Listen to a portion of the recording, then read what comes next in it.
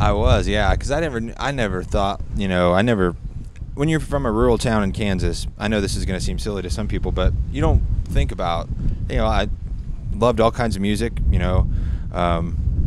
and rock bands, country bands, whatever, but I never got the idea of the concept of touring, that these artists went out on big tours.